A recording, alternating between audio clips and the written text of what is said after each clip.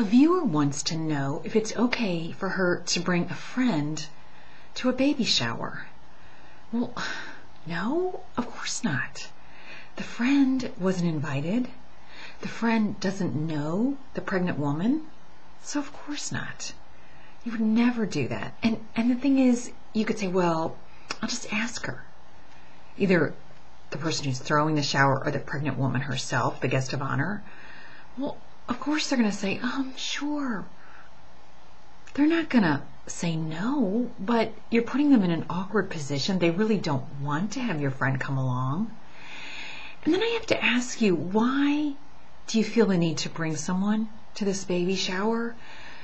I mean, I get it. You probably don't know anyone, and you'd feel more comfortable with someone you know well. But hang out with the person you do know well. You obviously know the pregnant woman.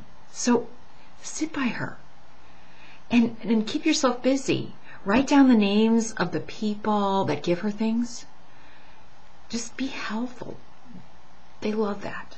Pregnant women love that because then they have a list of all the thank you notes they have to write. And also, try to meet new people. This is a good opportunity. Use the pregnant woman as your crutch. Stand there with her, and when people are coming up to her, just say, hi, I'm so-and-so. And then the conversation will naturally go from there.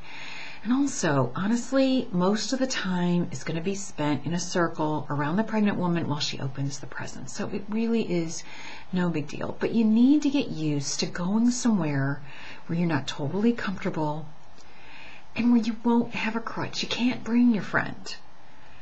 And if you do that, if you force yourself into these social situations that are a little bit hard, you're going to say to yourself when you leave, I'm glad I did that. All right? So go to the shower and don't bring a friend.